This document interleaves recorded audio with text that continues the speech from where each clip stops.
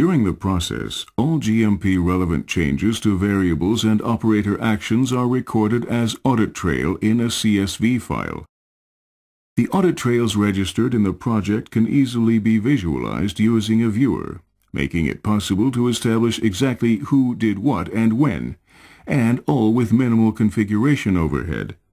In addition, a checksum procedure is used to make sure that the data in the audit trail are free from manipulation.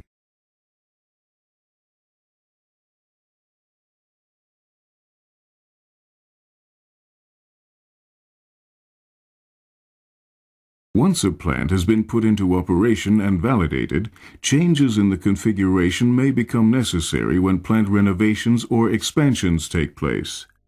All changes in a configuration must be recorded and documented by means of reproducible version releases, particularly in the software. With WinCC Flexible Change Control, every type of configuration change can be recorded and versioned. A project version is a copy of a project which is stored in a fixed location by the version manager. Every project version documents a particular release of your project.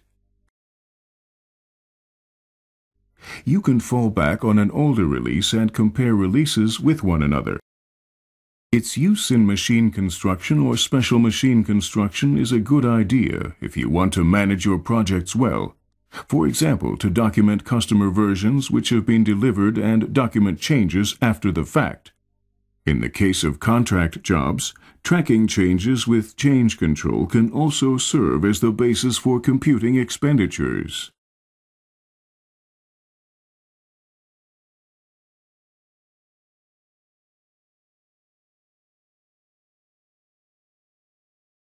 The changelog documents all changes made in a project in a continuous table. The log contains the changed objects and object properties.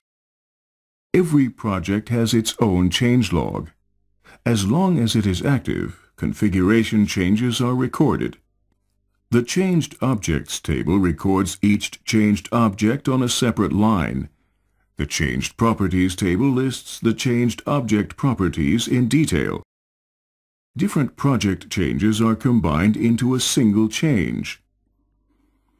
In the Changed Objects table, all configuration changes in the same object appear on the same line. In the associated Changed Properties table, all configuration changes to the same object properties appear on the same line.